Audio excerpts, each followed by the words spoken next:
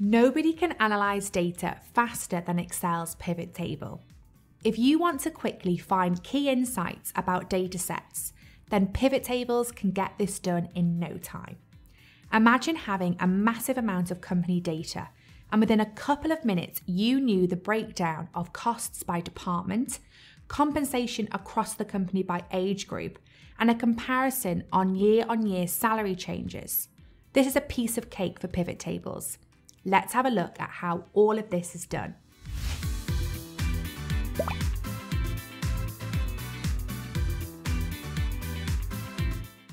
The data we're going to be analysing for this video contains various employee information for a company, like their name, age, the department they work in, their office location, along with their salary for the previous year and the current year. We're going to answer 5 main questions about this dataset using a pivot table that will allow us to see some of the great capabilities and functionalities a pivot table is capable of. The first step is to insert a pivot table, but before we do that, we need to check our dataset can pass 3 main checks. If you've ever tried to insert a pivot table, then gotten an error like this, it's likely because your dataset isn't passing one of the 3 following criteria. First, we need to make sure that all columns within our dataset have headers. If this isn't the case, we won't be able to insert a pivot table. Secondly, we need to make sure there are no blank columns within the dataset. This is another condition that must be true, or else we won't be able to insert a pivot table. Finally, we need to make sure that there are no subtotals contained within any rows of the dataset. Before inserting a pivot table, let's convert our dataset to a table. We can select anywhere within our dataset and press the shortcut Ctrl-T. Excel automatically will recognise the data range we're interested in, so we can just click OK to confirm. This step is optional. We don't actually have to convert our dataset to a table to insert a pivot table, but you will see why this has advantages a little later. After inserting the table, you will see that there's a floating tab called Table Design already active, and in the Tools group there is a command called Summarize with Pivot Table, so let's click this. Excel now presents us with a new dialog box asking us 2 questions. First, it asks us to select a table or a range in which we want to base our pivot table upon. It's already identified our current table, so we don't need to change this. The second question we're asked is, where do we want our pivot table to be placed? Do we want to put it in a new worksheet, which is the default option, or do we want to put it in an existing worksheet? Let's create a new worksheet for the pivot table, so we can go ahead and click OK. Our new worksheet gets created. On the left-hand side, we have our blank pivot table, and on the right-hand side, we have a navigation panel called Pivot Table Fields. The navigation panel is where we're going to adjust the settings of our pivot table. In other words, it's how we tell the pivot table to return the answers we need. The panel is broken up into a top and bottom section. The top section contains all of our column names from the dataset, which our pivot table is based upon. We can see that we have the employee names and IDs along with their age, department, office location and the salary data. Let's call the bottom portion of this navigation panel the area section. We can see filters, columns, rows and values. How we use both the top and bottom portions of this navigation panel will become clearer in just a moment. You can move this navigation panel by clicking and dragging the header anywhere within your worksheet if you prefer to have it a little closer to you. You can also put it back to its default location by double-clicking the header. The first question we're going to answer about the dataset is, what is the total annual salary for each department? We can see in our pivot table fields that we have a field called department. So let's drag this field into the rows area. This now populates our pivot table with every unique department name that was contained within our dataset. If we go back to our underlying data, We can see that there are many entries for various different departments, but the pivot table only returns the unique values. Our question asked us to return the total annual salary for each of these departments. So let's take the current salary field and drag it into the values area. This now gives us a list of the unique departments within our dataset, along with the sum of salaries for each of those departments. The number formatting doesn't look too good, but we can change this by right-clicking on the salary column and then navigating to number format. You can see that there's also an option to format cells. You don't want to choose this, as this will format the underlying cells rather than the numbers contained within the pivot table. Now let's choose currency and remove the decimal place and click OK to confirm. So that looks a little clearer. We can also sort the output of the numerical values within the pivot table by right-clicking and then choosing Sort. You can choose from the largest to smallest or smallest to largest.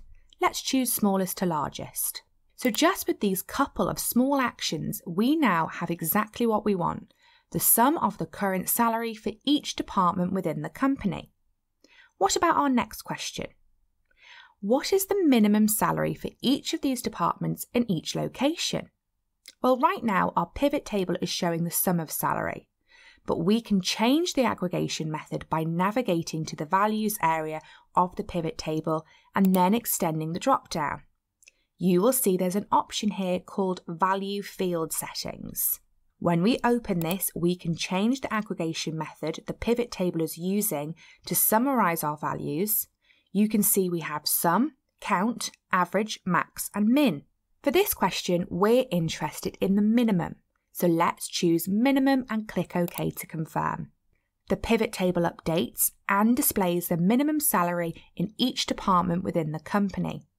But we want to find out what is the minimum salary for each department and each location. The office location is available within our dataset. So if we click and drag this field into the columns area, we notice some changes happen to our pivot table. Each unique department remains in the row portion of our pivot table, but now we have each unique location also displayed.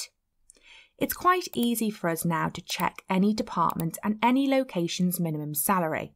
Let's say we wanted to know what is the minimum salary in the South location for the risk department. There it is.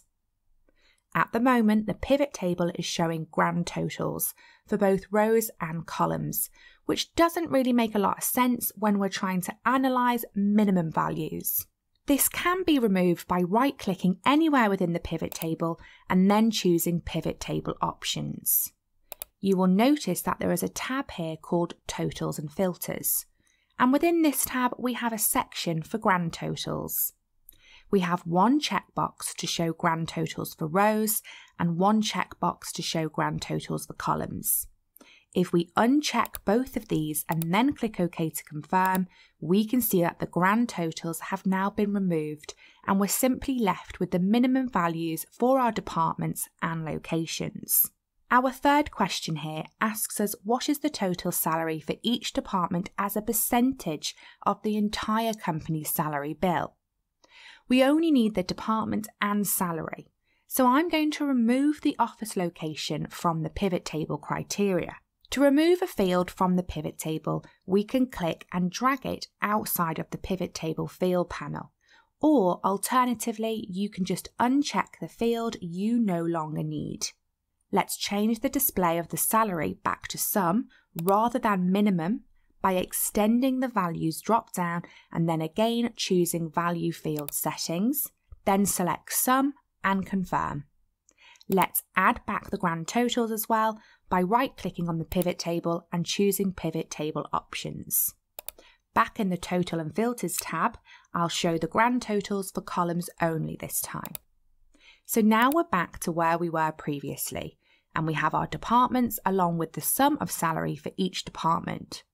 But how do we show these values as a percentage of the grand total? Well, if we right-click on any of the values within our salary column, we'll notice that there is an option to show these values as. This brings up a variety of display methods, but the one we're interested in is to show these values as a percentage of the grand total. So let's choose that. Perfect. Now our numerical values have been transformed into percentages, showing each department's salary as a percentage of the grand total. And the fourth piece of information that we want to find out about our dataset is what age group of employees within the company are paid the most. For this, let me change the salary column back to numerical values by right-clicking on the column, then navigating to show values as and choosing no calculation. We're interested in the age group here and not the department anymore, so we can remove the department from the pivot table. Age is a field within our pivot table fields, so let's drag this into the rows area where we previously had the department. We get quite a lot of results now because our pivot table is showing us every unique age that is contained within the underlying dataset and the corresponding sum of salary.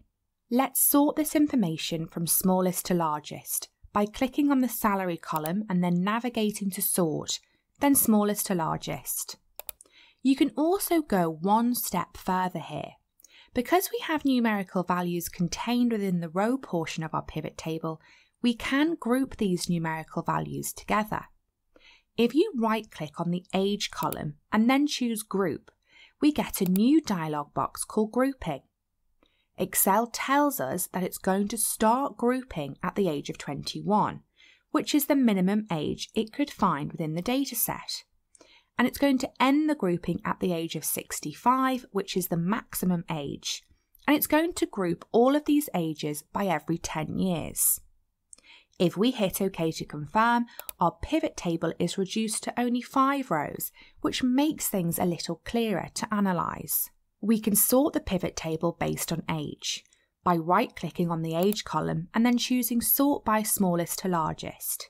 It's quite clear now which age group of employees overall are compensated the most, which is the 41 to 50-year-olds within the company. And finally, question 5 is asking us which location had the largest year-on-year salary increase. Because we're interested in location, I'm going to remove the age from my pivot table. Remember, I'm going to click and drag the age field outside of the navigation panel. We're interested in location this time, so let's click and drag the office location into the rows area.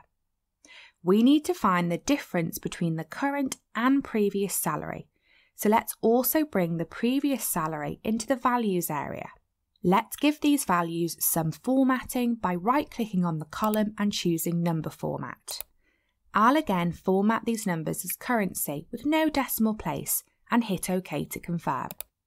So now we know the current salary and the previous salary for each location within the company. But how do we visually display the difference between these two columns? For this, we need to add what is called a custom column or a calculated field. With our pivot table selected, we can navigate to the Pivot Table Analyze tab. You will see there is a group here called Calculations. And within the field Items and Sets drop-down, we have an option for a calculated field.